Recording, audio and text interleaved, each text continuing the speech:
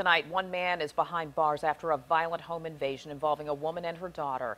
Police say they were held against their will in their Virginia Beach apartment as two armed men wiped the place clean.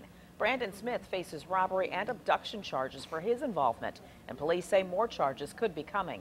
10 on your side's Joe Fisher is live in the newsroom now with details. Joe? Nicole, we're talking about thousands of dollars in stolen property here, from iPads and iPods to purses and clothing. Tonight, court papers detail the violent way and how that robbery went down.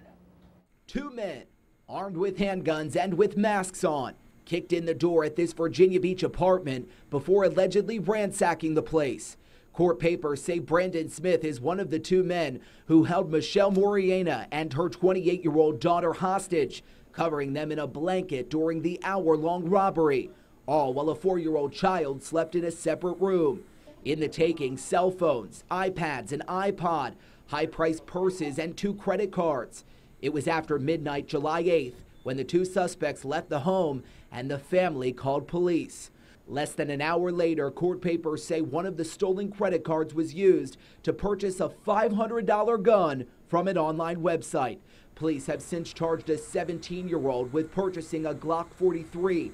The juvenile was taken into custody at this Norfolk apartment on East Virginia Beach Boulevard, where they also found a 65-inch big screen TV, also stolen in the alleged robbery.